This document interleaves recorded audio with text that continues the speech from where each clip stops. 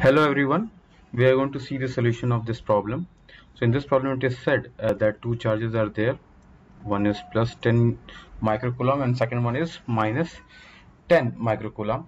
They are placed at points A and B separated by a distance of 10 centimeter, and we have to find electric field at a point P which is on the perpendicular bisector of A and B at a distance of 12 centimeter from the middle point. So if we draw a diagram.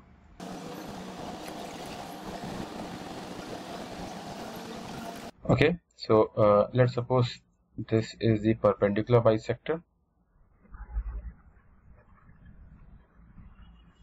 and I'm going to mark the point. So this is our solution. I'm going to mark the points. Let's suppose this is point A, this one is point B, and this is plus 10 microcoulomb. This one is minus 10 microcoulomb, and this is point P, which is at perpendicular bisector. So I'm calling this point as P. We have to find electric field at that point. Now, what all things are given?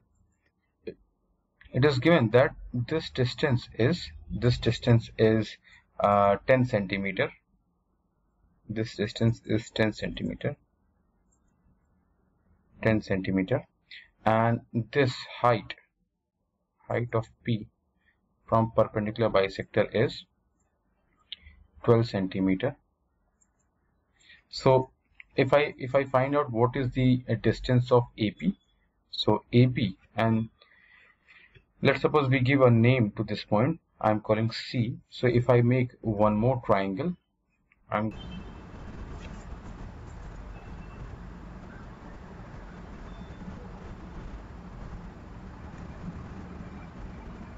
now in this triangle, this point is A, this point is, let's suppose, C, and so this side, this PC, length of PC is how much? 12, and length of AC is how much? It will be 5 centimeter. So from Pythagoras theorem I can say AP will be equal to nothing but 12 square plus 5 square, which will be equal to 30 centimeter. So I'm getting AP as 13 centimeter. Now let us solve the problem. Coming back to the initial diagram. In the diagram, if you see that the electric field due to point charge at 10 microcoulomb, which is kept at A, will be like this away from A, and so I'm calling this one as EA. And the second electric field, which will be because of the second charge, will be along PB. Since it is a negative charge, so it will be along towards the charge itself along the line PB. Now I am calling this one as EB. Now at the point P itself, I am going to assume two axes. One is X and other one is Y. I'm going to call this one as X axis, this one as Y axis. Now we are going to see how the components of EA, EB along X axis and Y axis are going to become. So before going to that, let us talk about the angles. So if this angle is theta, if I'm assuming theta, means in this triangle if it is theta, then this angle will be how much? This angle will be 90 minus theta, and this angle will become 90 minus theta. So this angle will become what? This angle will become again theta. Similarly for this side, since it will be an isosceles triangle, it will become an isosceles triangle. This will be again theta, this will be 90 minus theta, and this angle will become again theta. So again redrawing the electric fields at point P, and then we will write the equation. So if you see, at point P, this is point P, electric field is EA is like this, EB is like this, and if we talk about X and Y axes, they are like this. Now it is given that this angle is again theta and this angle is theta. So let us take components of this E vector along the x and y axes. So this E will have, sorry, EA will have EA cos theta this way, and will have EA sin theta this way. EA sin theta this way. Okay. Now similarly, the other vector, the EB will have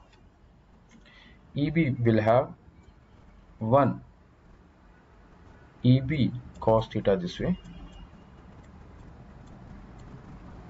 and EB sin theta this way. Now let us talk about what is EA and EB magnitude. What is the magnitude of EA and EB? So EA is nothing but KQ by R square. Now R is nothing but R is equals to length AP, which is equals to length BP also. So, and a Q is what? Q is 10 microcoulomb given to me. This is what I am writing, the magnitude of EA vector. Similarly, magnitude of EB vector will be what? It will be equals to K. Now I will not write minus 10 coulomb or minus Q. Why? Because I have shown the direction of EB, so no need to mention. If it is a minus sign, that is why it is having this way. The direction is towards the B. That is why this direction is towards the B, because it is a negative charge. So I will write the magnitude itself, because the direction of the vector I have shown in the diagram. Magnitude will be KQ by R square only. And what is this R? This R is actually, this R is AP. This is AP square. This one is BP square.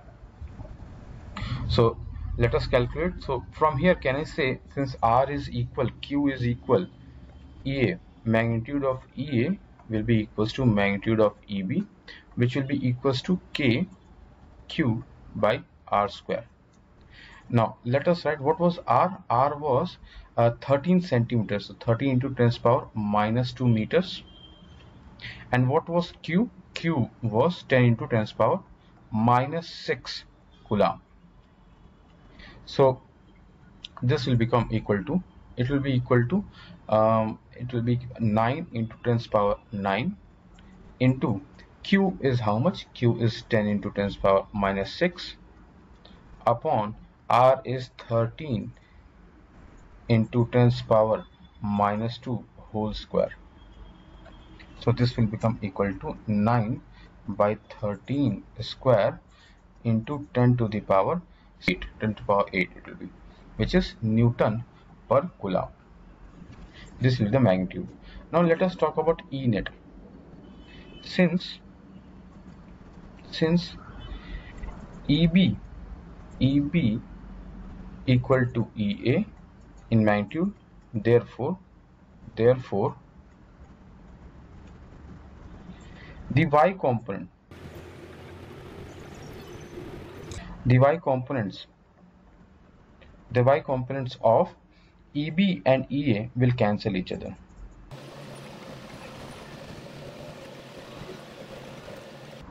Now what is left then? So E net at point P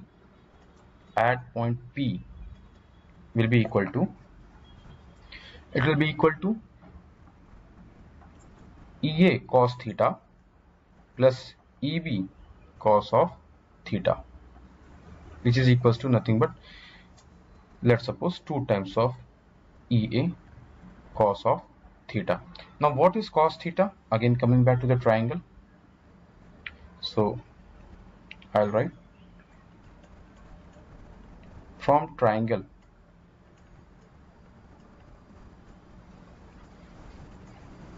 cos theta is base upon hypotenuse. Base is 5, can you see, base is 5 and hypotenuse is 13.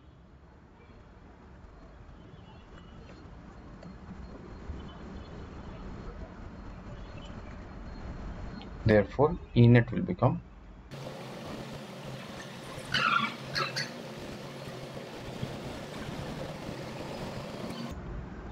you'll get the answer as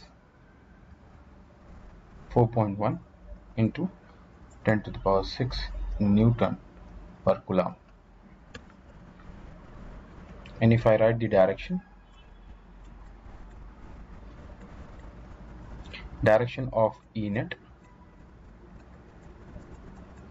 will be in x direction, which we have assumed, or parallel to AB.